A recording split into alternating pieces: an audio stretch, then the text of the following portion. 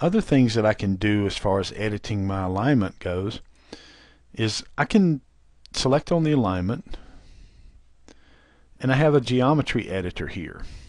And what that allows me to do is I can change any of the values about some of them.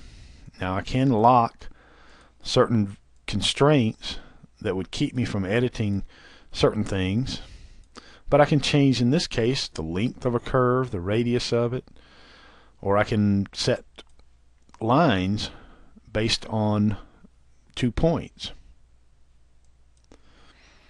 Also, I have the ability under my modify drop down here to reverse the direction. It gives me a little warning saying that it's going to affect objects that might be created from the alignment. So now my starting station is at the other end, and just as easily I can go back and change it back.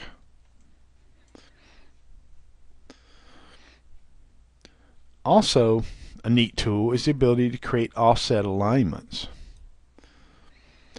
And what I'm going to do is I'm going to create 2 alignments for my edges of paving on either side. And I could do this command over to do all different curb lines. I'm going to set my alignment style to be a curb and set the layer that I want it to go on, which is my proposed curb layer.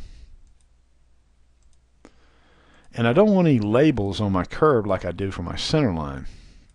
And then I press OK, and my offset alignments are created.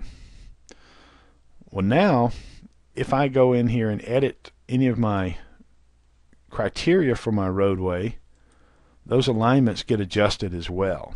Again, nice interactive capabilities there.